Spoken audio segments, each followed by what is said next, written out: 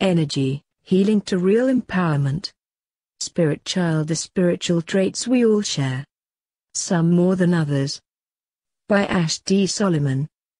Am I psychic? Is my child psychic? Psychic child. Spirit child. Awakened child. Whatever we choose to label this phenomena. The truth is in discovering in the child and/or in ourselves the signs or traits of the energy myriad. Is this all to do with hunches, intuition, sixth sense, divination, or prophecy? There are signs or traits to look out for. These signs can often be missed by the unobservant. These signs don't necessarily need to be consistent, overwhelming, or even overt. Some of these traits or signs are instinct, imaginary friends or pets, unexplained recall, high sensitivity or empathy, special affinity with animals, a yearning for solitude, artistic, creative, dreams of the lucid kind, an unapologetic standout love and compassion for complete strangers. As was stated before, all these signs or traits do not need to be present in common for real ability to exist. Most children are naturally empathetic to the feelings of others and even animals. This should never be discouraged, as much as a large part of commerce in society thrives on apathy toward animals and nature.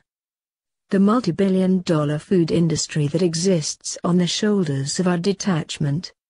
The older we get, the more thorough the apathy covers up our true selves. Our happiness, sadness, love, were all feelings that can easily be felt by others. More so from children.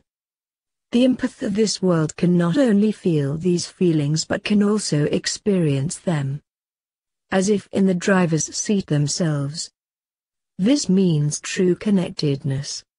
As adulthood descends, the more we sadly put on a metaphorical poker face and shut the door to our spirit emotions, the more we hide these emotions, the more we deny these altogether.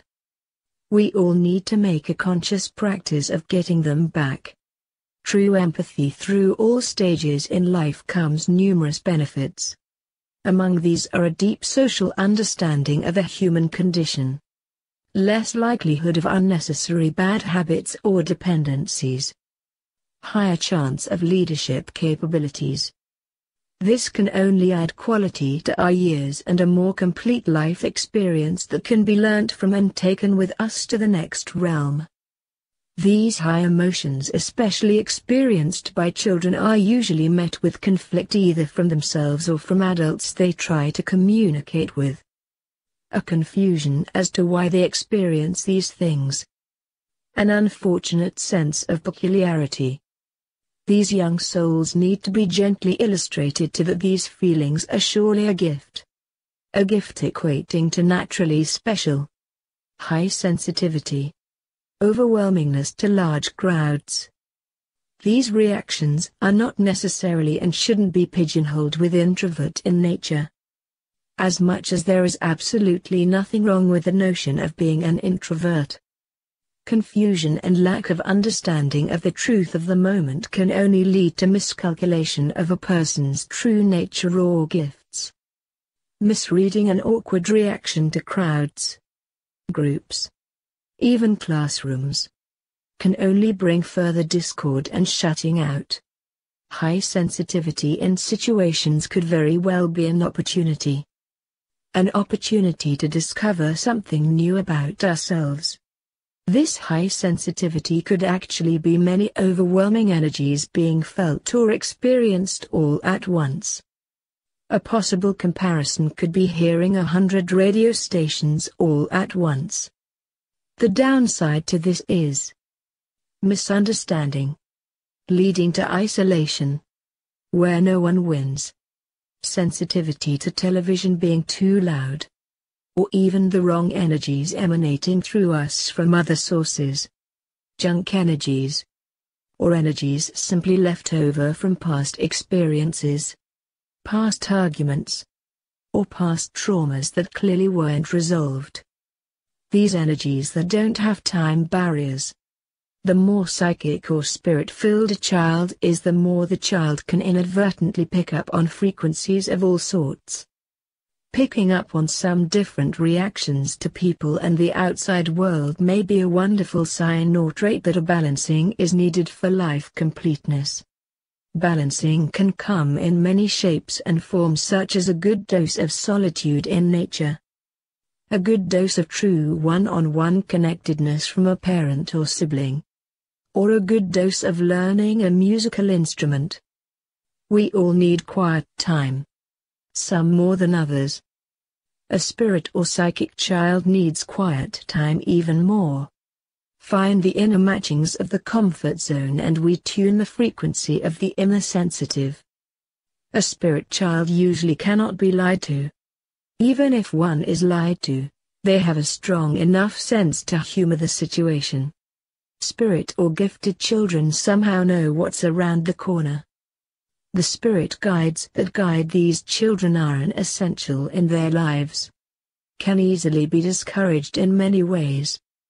Society, for one, is probably the biggest deterrent of the spirit world and everything that comes with it. Imaginary friends, pets, cartoon characters, all play a role.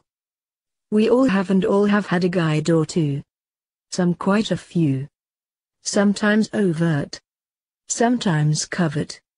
To help bring clarity, we must instigate quiet time. Many children, either spirit children or not, find it difficult to recognize the need for quiet time.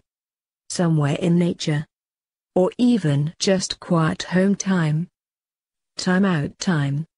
To listen, to sense, to be guided, to reach edge, to grow, to mature.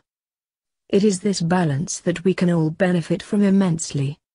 Even just once a week. A hike. A quiet walk through the park. Along a beach. Before most people are up and about. These imaginary friends. Whether people, animals, animated characters, or even self-created characters of some sort, still need exploring. Start the dialogue. Ask what the imaginary friend looks like. Do they have a name? What kind of things do they talk about? If the child is constantly told either by us or by society that this is peculiar, then all we are doing is saying no to the possibility of many of life's gifts. Even in the possibility that this situation is not a spirit guide situation and all this comes down to is simply imaginary, then by all means still encourage the invisible friendship. As an acute imagination throughout life can lead to countless opportunities in life, in career, and even one day changing the world for the better. Ask the child, psychic or non-psychic. Be consistent with genuine interest above all things. Children can tell. How can we make our lives, our classrooms, our stories, our world, a better place? By Ash D. Solomon.